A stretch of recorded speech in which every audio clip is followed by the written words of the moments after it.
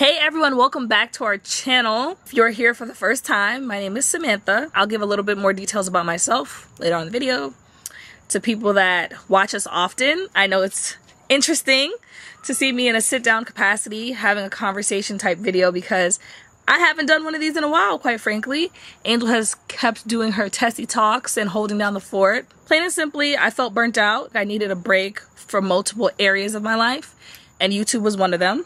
So yeah, I'll talk a little bit about that in this video. For those of you who are watching for the first time, I think it is important to give you context on who I am. And if you're not, feel free to skip over because you already know all this stuff. I am a corporate lawyer. I currently am located in New York. To people who haven't seen me for a while, that is an update. I moved back to New York from London. And I am entering my 5th year, or I am a 5th year, depending on what metric you use, at a big law firm in New York City. I practice PE, investment funds, private funds, whatever you want to call it, primarily fund formation. I also do distribution deals, LP side stuff, a few other stuff. So if you know a little bit about that, it's interesting. To get into what this video is about. So on this channel, I think I managed to kind of stay afloat by doing reels and other videos. On my other channel, I hadn't posted a YouTube video in about 6 months. I recently posted a video in Jamaica and it was fun and it was great and I enjoyed making the video. But the reason why I took a break from YouTube actually wasn't intentional. I just plain and simply didn't feel like making YouTube videos. Initially, I thought it was because of a lack of motivation, having to find the motivation from within. I felt as if we talked about everything on this channel already when it comes to giving tips on the law, giving tips on law school, giving tips on how to interview, all that kind of stuff. And, we reached a point where I felt, let me not speak for Angel, as if I was just depicting what was going on in my life. I realized it was a bit more in hindsight, because for about 6 months, I didn't feel like making YouTube videos. I wasn't passionate at all about the work that I was doing at work. I kind of just felt as if I was going into the office or waking up, getting the job done, and wanting to go home or not wanting to do anything further. So I didn't really want to participate in the interview process. I didn't really want to go to dinners and lunches and events and things like that. So, I'm just thinking, I'm tired. I'm waking up, I'm tired from all this kind of work. But in actuality, as I started to regain the feelings of being passionate about what I do, regain the feeling of wanting to make YouTube videos, wanting to have more conversations about exactly what is going on in the law and in our lives, I realized that I was burnt out. I was really burnt out. The reason why I think it was burnout is because it only existed in the work capacity, if that makes sense. So socially, nothing changed. Like I still wanted to hang out with my friends, my family, do everything that we always were doing. I was living for the weekend. Going to networking events, going to conferences, those are things that I've always enjoyed doing, but I just didn't. Because YouTube, of course, no one is forcing me to do it, so I can literally just not do it and just talk to people in the comments and kind of things like that, and which is what I've been doing, or making more reels and connect with people over reels, stuff like that. But work, you gotta go to work, right? Unless you quit or you take a break, you gotta go to work. But that was just like my Monday through Friday. It would just be like, oh my God, like it would be so daunting. And hours felt longer than they needed to be. So like an 8-hour day started to feel like a 12-hour day. 12-hour day started to feel like a 16-hour day, etc., etc. Where things kind of started to change for me, where I got a bit more excited, was when we went to the American Black Film Festival in Miami.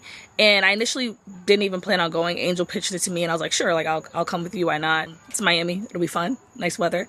I was moving back from London, so why not? But at that festival, if you haven't watched that video yet, go watch it. It's a day in the life of a entertainment lawyer. I'll pin it. At that festival, when we were engaging and talking to other people, I felt passionate about work. Angel was vlogging. I wanted to be in the vlog. I wanted to do all these things, even though I still didn't really have the yearning to pick up a camera myself. I thought it was really cool that we were vlogging. I'm like, yeah, let's shoot this. Give me that. You want me to hold it for you? Blah. So all of that was coming back. Recently, when I went on my trip to Jamaica, completely unplugged from work, I was very intentional about not even checking emails, not even kind of thinking about it or having anxiety about it. Taking a full, a week and a half, maybe a full week and a half to just hang out with my family and relax and do nothing and sleep.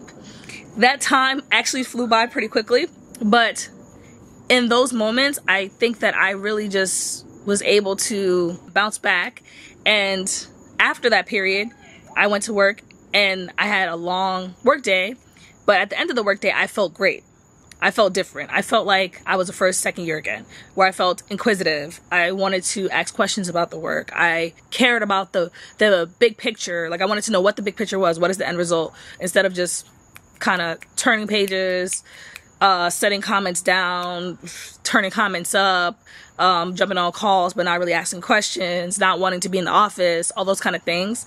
And it was when I returned from that Jamaica trip where I realized that it was actually burnout, where I was having conversations with people and I'm like, you know what, I really have been burned out for the last 6 months and I didn't even realize it.